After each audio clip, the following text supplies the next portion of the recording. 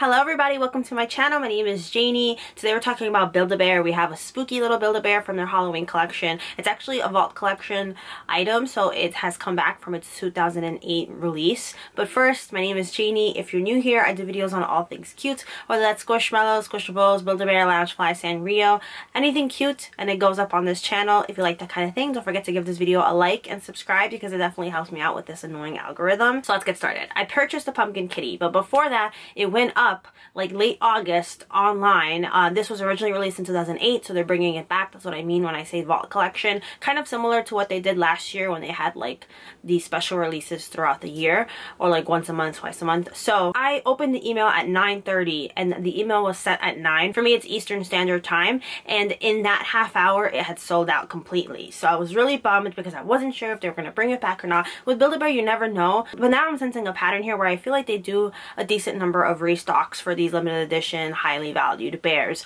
So fast forward to September 5th, which is my birthday. I just happened to be on the bus headed to my local mall, and I decided to check the Build-A-Bear website. I had been doing that throughout the past week or two. This was a random Tuesday and it was in stock. I purchased it really quickly. I didn't even look. I should have just bought the standard, but I bought a bundle with accessories, which we're going to talk about, and I bought it and it went through and I was super happy. And then maybe 20 minutes later, Build-A-Bear posted it on their social media accounts, and that's when it sold out. And then it was eventually brought into stores because originally it was an online exclusive. That's another thing. I much prefer buying my bears in person, but I never know when they're going to stay exclusive or when they're gonna hit the stores, and then I get really impatient and it's like that fear of missing out. So yes, in retrospect, I would have waited to just get it in person because for me it ends up being cheaper because of the shipping, even though I did use a reward certificate from Build-A-Bear's point system. So we're going to discuss that as well. I took off her accessories and then I'm going to put it back on so we could see them. But this is the standard pumpkin kitty. Like I said, originally released in 2008. I definitely didn't have my hands on this or was even thinking about Build-A-Bear back then. But it's fun that they're bringing back these famous pieces because these are resold for so much money on Depop, on Mercari, on all of those like secondhand things, eBay. This goes for over $100. So it's nice when Build-A-Bear can bring it back and then we don't have to have that issue of having to pay so much more for a bear. So it's a light orange and then sprinkled along as the pattern of the jack-o'-lanterns on her face, on her paws. She has a nice tail. She's super soft. Her tag says limited edition vault collection, and then of course the place to put your name if you're getting it in person. This is absolutely adorable. The whiskers are a little, you know, they're a little weirdly like shaped. I'm gonna see if I can make them a little bit straighter because right now they're not. She's really cute. I honestly don't feel like she even needs a costume, but sometimes the standard bear sells out before the costume bundles because those cost more, right? So this is $35 on its own. The accessory that I picked up was $15 additional.